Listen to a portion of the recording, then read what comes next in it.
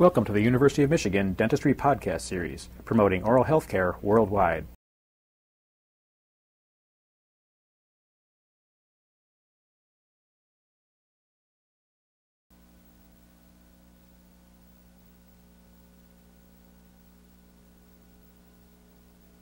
This presentation is designed to acquaint freshman dental students with the importance and the application of dental anatomy and pedodontics. By the time we begin the discussion of the relationship of dental anatomy to pedodontics, I would like to define pedodontics for you. Pedodontics is that area of dental practice concerned with prevention, diagnosis, and treatment of dental disease, injuries, and orofacial abnormalities in children. By the time you view this presentation, you should have had an opportunity to learn the characteristics of the individual primary teeth, and both how they differ from and compare to the corresponding permanent teeth. A review of several general differences between primary and permanent teeth include, number one, the primary teeth are designated by the use of capital letters, A through T, beginning with the right maxillary second molar as tooth A and continuing around the teeth to the mandibular right second molar, tooth T.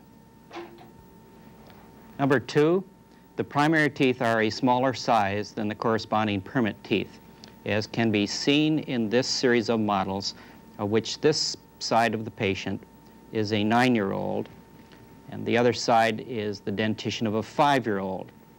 You can see that the permanent central incisor on the 9-year-old is much larger than the corresponding primary incisor on the 5-year-old, which is illustrated also in this area where the corresponding permanent tooth, which will erupt eventually, is larger than the primary tooth.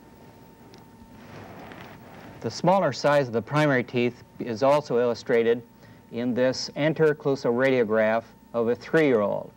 As you can see, the primary teeth are lined up along here. This is the maxillary primary central, and this is the maxillary permanent central, which will succeed it. Note the size and difference of the mesial distal diameter. Number three, the enamel cap of primary teeth is thinner. This is illustrated on this radiograph, in which you can see the thickness of the enamel cap of the permanent first molar is much thicker than the enamel cap of either the primary second molar, enamel being here, or the primary first molar. There is also a difference in the thickness of the enamel on the occlusal surfaces. Number four, there are proportionately larger pulpal chambers in the primary teeth than in permanent teeth. And this is illustrated by this radiograph, in which this is a permanent first molar, a primary second molar, and a primary first molar. You can see that the pulpal chambers of the two primary molars are proportionately larger compared to the dentinal mass than the pulpal chamber of the permanent first molar. Five, there are root differences.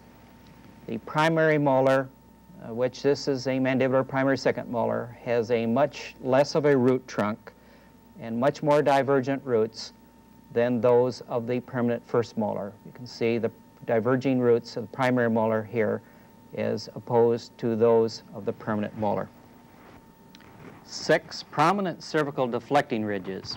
As may be seen on the skull of a 7-year-old child, the cervical deflecting ridges of the maxillary primary first molar and the maxillary primary second molar are prominent as compared to any cervical deflecting ridge on the maxillary permanent first molar. Although your course in dental anatomy is intended to familiarize you with the characteristics of primary teeth, it is the purpose of this tape to demonstrate how dental anatomy of primary teeth is important to clinical pedodontics.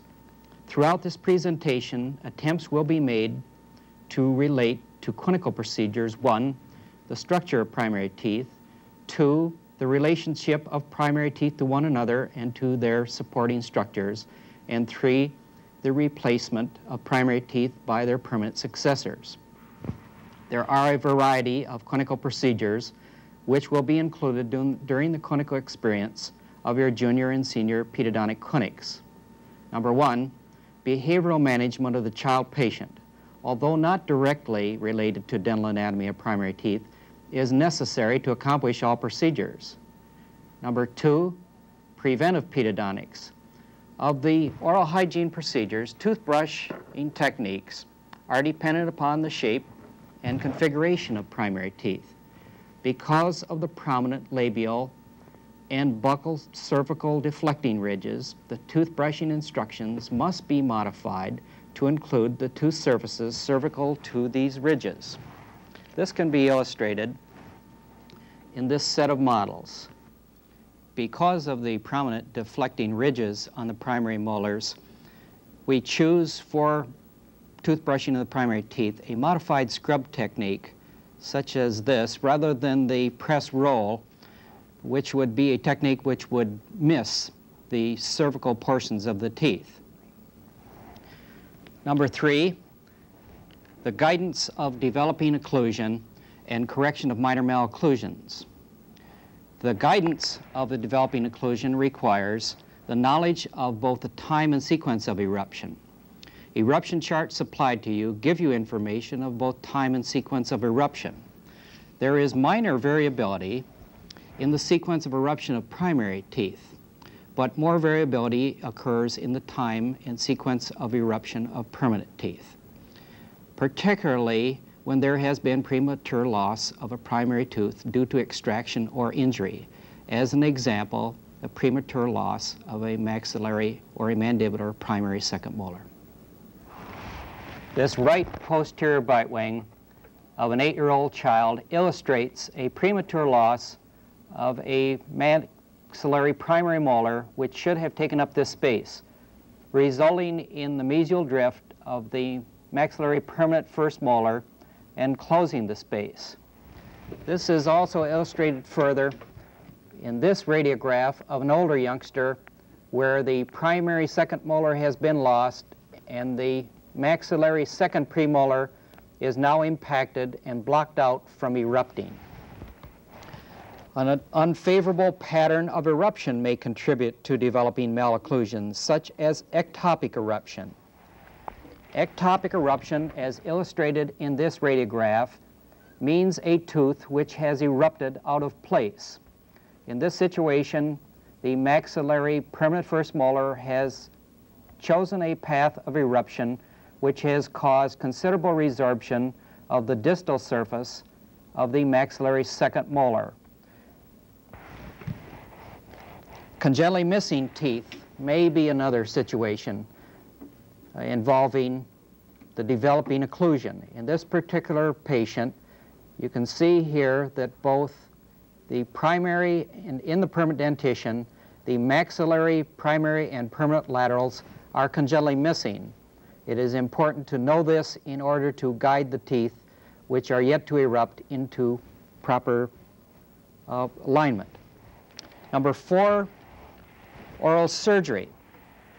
Problems of extraction arise from widely divergent, flat, thin resorbing primary molar roots, as is illustrated in this right posterior bite wing. The premolar has resorbed roots of the mandibular primary second molar, and you can look in this area here and see that a root tip has been separated from the crown of the tooth. There also is considerable resorption of the distal root, and this tooth, if extracted this time, there would probably be a fracture of this root tip right there, which ultimately, if it occurs, will result in root tips being left in the alveolar bone. Root fractures occur following the extraction of anterior primary teeth. This is a diagram of the normal pattern of eruption of a permanent tooth which will replace this primary tooth, and you can see that the primary tooth is resorbed uniformly, leaving no remnants of the root. In a situation where the permanent tooth resorbs a portion of the primary root and then changes direction to erupt lingually into the mouth, it will leave a thinned primary root which, if extracted without knowledge of this thinning, may result in fracture of the primary root in this general area. Number 5, restorative procedures. The restoration of caries and fractures of primary teeth requires the knowledge of dental anatomy of the teeth. The relationship of the large pulps and pulp horns to caries and restorative procedures is important. On this radiograph of a 3-year-old patient, you can see the large pulpal horns in the teeth, particularly the mesial horns extending much higher into the crown than the distal horns. This is also important since you do see here this dark area, which is a carious lesion, closely approximates the distal pulpal horn. The size of the pulpal chambers decreases with age and abrasion. This is particularly true in the younger patient, and you can see that the pulpal chambers of the primary first and second molars are much smaller than those seen in the previous x-rays. These are the x-rays of a youngster who is approximately 8 years of age. The abrasion is seen, the difference in the pulpal chambers is seen in this patient first at about 7 years of age. You can see the size of the pulpal chambers is still quite large, and as we progress to a little older age on the same patient, you can see that the pulpal chambers have decreased in size. There is also difficulty in restoring primary anterior teeth due to thin enamel, small crown, and large pulp. This is illustrated in this radiograph, a mandibular anterior occlusal radiograph of a 3.5-year-old, in which you can see there is very thin enamel, the pulps are very large, and the caries very closely approximates the pulp, making it difficult to restore. With primary molars that are badly broken down by caries, we do have to restore these occasionally with a stainless steel crown.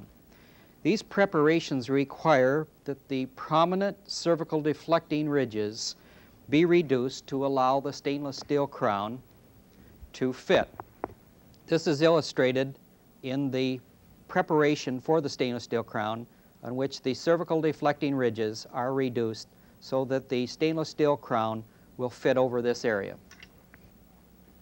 This diagram illustrates the reduction of the cervical area and the seating of the crown. The crown is first seated on the lingual and then popped over the buccal surface. This diagram illustrates the stainless steel crown seated in place and the lower border of the crown just below the finish line of the crown preparation itself. 6, pulpal therapy. There are 2 pulpal therapy procedures which are frequently used for the primary molar, the indirect pulp cap and the formal creasal pulpotomy. This radiograph of a 3.5-year-old patient shows a deep carious lesion on a lower primary second molar. The indirect pulp cap is utilized in which the majority of the caries of this lesion is removed, leaving perhaps a ½ millimeter of carious dentin over the pulpal area.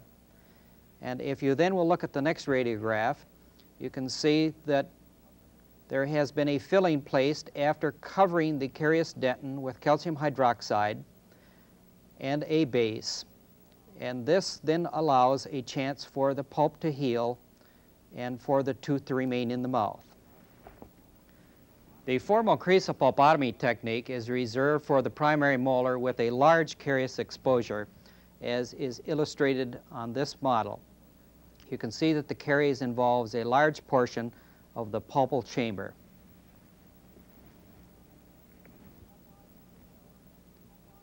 The pulpotomy itself requires that the coronal portion of the pulp be amputated or removed down to the openings of the root canal themselves. And this is illustrated by this diagram, in which all of this upper portion of the coronal pulpal chamber has been removed.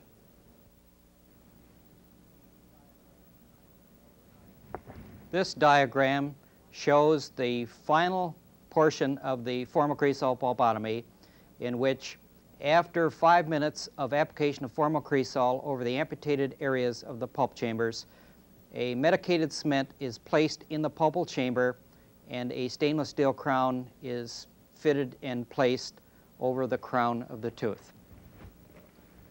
This primary molar illustrates a candidate for a formocresol pulpotomy in which there is large coronal damage by caries of the tooth.